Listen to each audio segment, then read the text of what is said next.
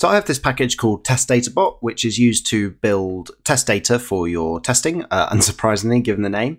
The way it works is the idea is rather than just defining ad hoc objects in your tests, what instead we can do is use a builder or a factory that creates these objects.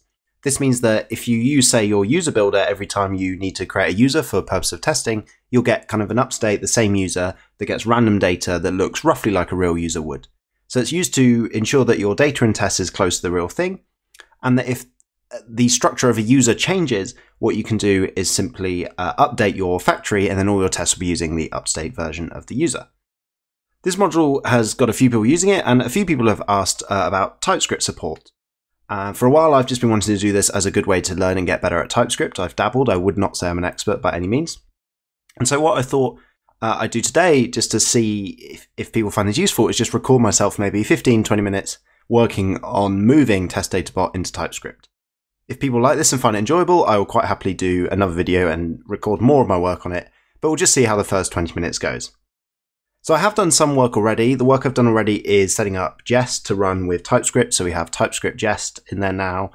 I've also installed TypeScript ESLint using actually a blog post that I wrote a long time ago. It's great when that happens. I can refer back to a previous blog post. This one called Configuring ESLint on a TypeScript Project. I'll put the link in the description. So I've been through that to remind myself how that works, and I've got that, I think, working, but we'll see if anything's broken. And what I've done is, if I make the editor the main window here, I've got the source folder, which is where the old JavaScript plain version is. I'm not going to translate this code one-to-one into TypeScript because I actually would like to rewrite some of it. Some of it I'm not super happy with. And I've also got a ts-source project. So that's the one where I'm going to write the TypeScript, and once we're happy with that, we can swap over and use that as the main folder. And I expect that the API will change as well. I wasn't super happy with some parts of the API when I built it, and now I'm using TypeScript. I want to be a bit stricter and a bit nicer. My suspicion is some of the current API will be quite hard to type correctly, which for me is probably a sign that we could do a better job of typing it. What I'm actually going to do is close this terminal window to give us a bit more room, and then we're going to make this window a little bigger as well. Okay, so what we're going to do is, let's just look at the API here that we have. So the way TestDataBot works is you import these functions you need. So build is the main one. Then you get kind of generators almost like fake, which lets you use the faker library to get some fake data, and sequence, which increments by 1 every time. So the first time this user is generated, this email will be jack1@test.com. The second time it will be jack2@test.com. So it's an easy way to generate kind of unique data. And you can also just hard code fields as well. So rather than kind of dive into building this whole thing in TypeScript, I'm going to try and treat it as if this was a new thing I'm building and just write like the very first version, write one test that works and see how we get on. So if I go into the existing JavaScript tests, you'll see some errors. These are TypeScript errors, but obviously it doesn't matter because this code is just for our reference. We're not going to be using this. And we find the first test. It says it generates an object that can build items. What I'm going to do is I'm just going to take this test and yank it to my clipboard. I use a Vim plugin for VS Code. I'm going to go in TS-source and create a new file, and we're going to call this, for now, let's just call it index.test.ts. I'm just going to paste that in. And what we'll do is we'll just comment that all out for now. I've also just noticed in the Finder over here that we have index.js. That's been generated for me by TypeScript, so I'm going to delete that. I think I need to pass a different option to the TypeScript compiler to make it output into a directory, but we'll deal with that in a bit. So we're just going to get the first test running here. So let's bring that back, and we're going to describe TestDataBot. These tests aren't going to be really well named for now, and like having tests in a file called index.test.ts feels a bit odd. I just want to get one test running, and we can worry more about the structure later on. I'm getting a lot of errors. That's fine. So let's just say it can build a thing. Honestly, I just want the most basic test now. So user builder, build user fields, and let's not even worry about the randomness at the moment. Let's just literally create a user with a name of Jack, and we'll expect that user to equal name Jack. Okay, I'm not really sure why I have all these underlined, so we're going to have a look at this. Missing return type on function. Okay, I was hoping that it would just know that we're using Jest at the moment, and therefore I wouldn't have to type all of these, because that's going to get a bit kind of a bit much. I'm wondering if this is just ESLint. Like, yeah, TypeScript knows what it is, but ESLint explicit function on return type. It says missing return type on function. So I guess I don't really want to disable that rule, but I think TypeScript will tell me off anyway if I have any implicit any. So I think maybe what I could do for now is just take this rule. Can I copy that? Is that going to let me copy it? Yes, it is. Great. Okay. So what we'll do for now is I will go into ESLint RC, and we're just going to put that rule in here for now. So the reason I think it's okay to disable this is because I have TypeScript here, this config. I haven't really touched this, and you can see that down here it says strict true. So we're running as stricter operation as we possibly can here. And that means that if I don't type a function explicitly, TypeScript should fail. However, I think it will let me here because if I hover over describe, you can see that TypeScript knows the type, and therefore I don't have to manually test it. It'd be very dull if I had to put kind of the right declarations on all of these return functions. Okay, so I've managed to filter the problems thing to all TypeScript files, which will help. I wish there was a way, maybe there is, to just show the problems for the current file. That'd be useful. But you can see we have cannot find name build, and build is not defined, ESLint no undefined. So again, I'm wondering if I can go to ESLint and just turn off the no undefined rules. So I have the ESLint unobtrusive config, which gives me some options which I quite like, but I might end up disabling most of them. So let's go no undef off. I think that's fine because TypeScript will pick up on those now, and it's saying cannot find build. I actually would really like to change this API. I've never liked doing like dot fields since I came up with it. I think what I'd rather do to make it more extensible is just you pass a big object to the build function. And this string here has only ever been used as a name for documentation, but I quite like it. So I'm going to leave that there, and we're going to change the API so you pass in an object with fields, and in there I'm going to say name Jack. And therefore we don't need that bit. Great. That's still not going to fix our issue. We cannot find build. So let's now write the code we wish we had. So we'll say const build equals require /index. Require statement not part of import statement.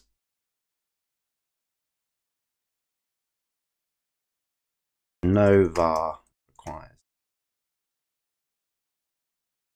And instead use ES6 style imports or import foo equals require foo imports. I didn't know that was a legitimate way to do it.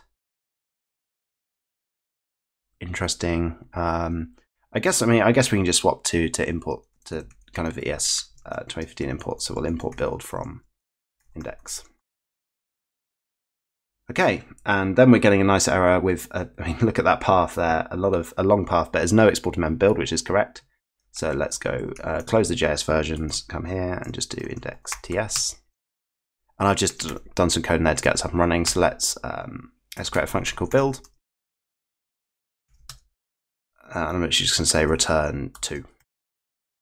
So we get some errors. So you can see we have again ESLint no unused vars, and then TypeScript ESLint no unused vars. So let's do some more ESLinting and go no unused vars. We'll turn that off because TypeScript will do this for us. I'm actually wondering what I'm going to do actually is just get rid of the unobtrusive plugin. I like it, but it feels like with the TypeScript one we should just rock with that. So let's get rid of those. Okay, and it's saying the file is not a module. I think that's because I don't export it. So let's export that. Okay, great. Expected naught arguments but got 2. That's because build doesn't take any arguments. So let's say this will be the factory name, which is a string. And then we're going to take some object. So we'll take, let's just call it data for now. And I'll type that as an object. And then factory name is defined but never used. Yep, fine. Let's just log them for now. Factory name data. And we're going to return, well, user builder, it expects us to return, and we're actually expected here to return let's just say we'll return an object for now. Okay. Cannot invoke an expression whose type lacks a call signature. Oh yes, build, sorry. So we call build up here to get a builder, which we then call. So build itself is going to return a function. So to type that, I think we can go in here and we'll just say it's going to return a function, like that. And then return to is wrong, let's say and then return just an empty object. Okay, so let me just close the Explorer as well. This is a bit awkwardly squished in. I wish it would do some wrapping. Can I force Prettier to wrap it at all? No, apparently not. Okay, well, let's actually create a terminal and see what happens when we run the test. This may work, this may fail drastically. So let's do yarn jest, and then it is ts-source. Okay, it's found the right file. And I think it's failing correctly. So we get the log, and we are expecting receive to equal thing. Great. Okay, so we have our first test, and it is failing for legitimate reasons. That's really good. I think once we start typing this more strictly, this wouldn't even compile, but we'll deal with that in a minute. So the factory name is going to be a string. Let's build out what this data type looks like. So whenever I'm working with types, I like to start actually defining the types before I write lots of the code. So let's define this as an interface. So the interface, this will be build configuration. Let's do that. Let's name it that for now. When I'm writing new stuff, I tend to not stress too much about the name straight away. I know that I can easily come back and rename them. VS Code in particular, I can hover over this and say rename symbol, and it will do all the work for me. So I don't feel like I need to worry too much about naming things right now. So the thing we definitely need is fields, and this is going to be an object where we're going to take in any number of different objects, and the value of them is going to need to be one of a few things. So we're going to say I'm taking X, which is a string. Sorry, it's not in quotes, X string. So this kind of notation here, and let's just say it's always a string for now. This notation here, I think, is how you do dynamic kind of type declarations. So here I'm saying fields can be any object where the keys are always a string, and the return type is a string. And ESLint is asking for a semicolon. However, I've got Prettier set up to not include semicolons. All right, sorry, I just cut a little bit out of the recording purely because I just ended up trying this TypeScript ESLint to get rid of the warnings and not wanting semicolons. In the end, I decided it's going to be far easier just to make me use semicolons, because then all the TypeScript rules that expect it will just work out the box. So if I save that now, Prettier is going to add semicolons. So we're now fully semicoloned. So our build configuration fields string returns string. This isn't strictly true, because what you can do with test databot is you can return a hard-coded primitive value like a number, a string, or you can return one of the generator functions. So if we look here at this example, you see the name is going to be this fake thing. This is called a generator, as is sequence, but then the age is just a hard-coded value. So I think actually what we will do here is probably define this as one of many things. So it can be a string, or it can be a number, for example, or it can be a generator. Generator is a bit of an overload term in JavaScript because generators are a thing, so I'm actually going to call that factory generator. Oh, that just feels very Java-y. Let's do field generator, and then we'll define a type field generator. I'm never quite sure between types and interfaces. This feels like good. In fact, I wonder if they should just both be types, because I'm not expecting many things to implement them. I think if I define a type, I do need an equals there. I think. Yeah, okay. So let's say for now a field generator it's going to basically need to be a function that returns something. So let's just for now, let's say type field generator is a function that takes in some arguments and returns a string. Okay. And then the build function is going to take factory name, which is always going to be a string, and then data is going to be a build configuration. Because I've called this configuration, I'm going to rename this variable from data to config. Okay. And why have we got an error over here? Use an interface instead of a type literal. Okay. Well, there you go. Then that answers my question.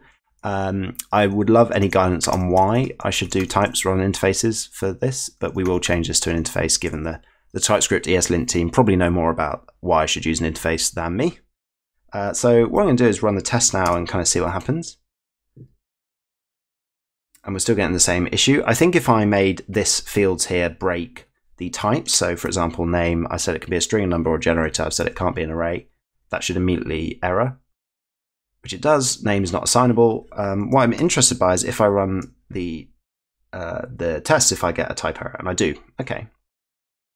Okay, so I guess I can disable this ts-jest diagnostics to get rid of that, but I want my test to fail if the types are invalid for sure. So let's just fix that back up. Okay, so let's just try and get literally this test passing. So we're not actually going to deal with any of the generators. This stuff isn't really going to get used, but I'll leave it here as a starting point. So we want to return a function And what we need to do is configure all the fields that should be returned down here. And what I did in the old test data bot is at this point I would create a class, which we may well do again. And we also need to update this this function here, the return function, because right now it's saying I think that it returns nothing, or it just returns an object. But anyway, for now we'll leave that. So we'll say const field to return. And that's going to equal config.fields. And what we'll eventually want to do is loop over each of these fields and call the generator. So we're going to make inroads towards that. So I'll say object.entries, config.fields, .map. In fact, we'll reduce over them, I think. We'll reduce, and we get the callback function, which is going to take the fields accumulator. Then we're going to get the current value, so current field. And we're going to start this reduce with an object. In here, let's just return fields accumulator. And then this return here, if this becomes fields to return, then I think we're still going to be returning an empty object. And this error is just that current field isn't used. Now, because we're using object.entries, this current field is actually going to be an array of 2 parts. So it's going to be the field name and the field value, and I can destructure those in there. And so what I'm going to say is we want to do return the fields accumulator, if I type it that. Accumulator. Oh, accumulator. And then we also want to put in the field name, which is going to be the field value. I think I've definitely made at least one typo here because none of this is kind of correcting and printer isn't doing any formatting. Let's just pull that over. Function must return a value. That's fine. We'll tackle that in a second. I think I've just made a argument of type any. Okay, so fields accumulator, we can just type this for now as an object. Field name is going to be a string. I think it would actually know this for us, and then the value is going to be one of the in fact, yeah, I don't think I need those accumulators. I think I might have just made a syntax error. Cannot find name, field name. Passing error, parameter declaration expected. I think I might need one more bracket there. But that goes there, that doesn't go there. It goes there maybe? And then the reducer comes here, and that's the reducer. No, I'll tell you what, I'm going to stop doing my fancy destructuring, and we'll just say this takes the fields accumulator and the current field. And so field name will be current field 0, and field value will be current field 1. And then I definitely need to look at my brackets because that doesn't need to be there. And then we've got 120 that. Great. Okay, so after I learned how to do JavaScript, this should be good. So it should know now that current field is a string, and then it's one of string or number or field generator. So TypeScript is figuring out what's going on. I'm actually going to create a new type here called field. And I'm just going to pull out this big type into it because I think that will help kind of the documentation of it. So for example, now current field, it's just going to tell me it's a string and a field, which is good. And then I can look up what a field is and go there. So I think that's a good idea. Okay. So if I now run this test, we have a test. It's building and it's setting the name to Jack. So we still have a long way to go because this user builder function isn't getting any useful type info. So I think we'd want to use probably TypeScript generics there and tell TypeScript what the return is of this function. There's a bunch of stuff. We haven't done any generators, but that is kind of the first pass into building something using TypeScript. I feel like I spent a good 10 minutes messing around with ESLint. So hopefully you found that useful. If you did, please let me know. I'd love to do more stuff like this. And we'll happily record more of me working on test data bot and converting it into TypeScript. Thanks for watching.